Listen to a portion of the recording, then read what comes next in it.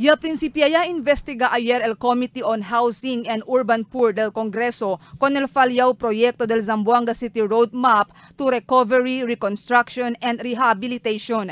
Y encabezado con el investigación el chairman del comité, el congresista Albi Benitez. Presente durante la investigación el mga oficiales del gobierno local que incluye el mga department heads del CDRRMO, City Social Welfare and Development Office, City Health Office, City Engineering Office, Housing and Land Management Division, City Legal Officer y el Alcalde Maria Isabel Climaco Salazar. Asegun con Cesar Jimenez Jr., jefe del Housing and Land Management Division, durante el primer investigación y acepta responsabilidad y accountabilidad el National Housing Authority con el fallado y anomaloso proyecto del Z3R.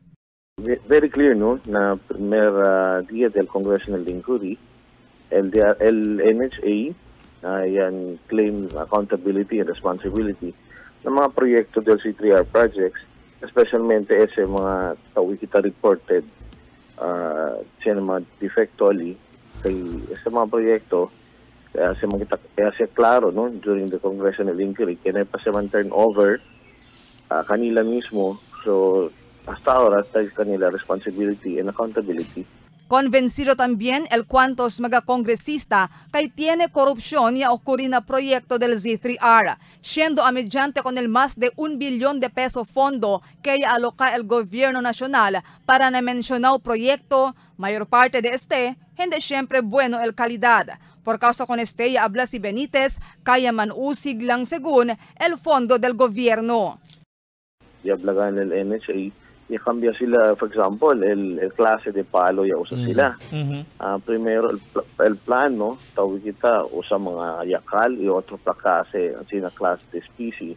Katabla kita duro era mga palo, pero cambia sila with the recommendation according to them, no, of DNR, amo daw ganyan man kanila usa mahuga niya lang. So, rabyawan el mga kongresista, in particular Congressman Tebes, kitabla, si cambia ustedes palo klase to an inferior quality, debe daw siya tamang grande adjustment na presyo. Sakto. Pero yan reveal yaki no yung mga cambia el presyo también.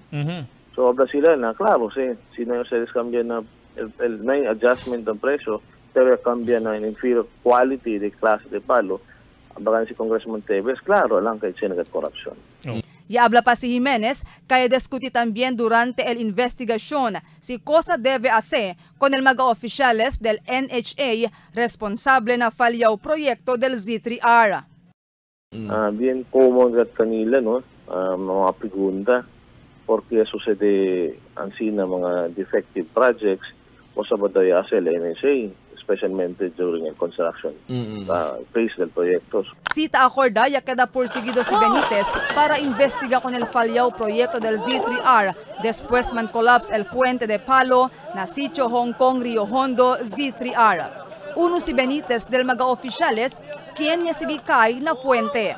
Mientras tanto, habla si Jimenez, esperanzado también investiga el Senado con el proyecto de Z3R y otro mga housing project del gobierno nacional na diferentes lugar na país.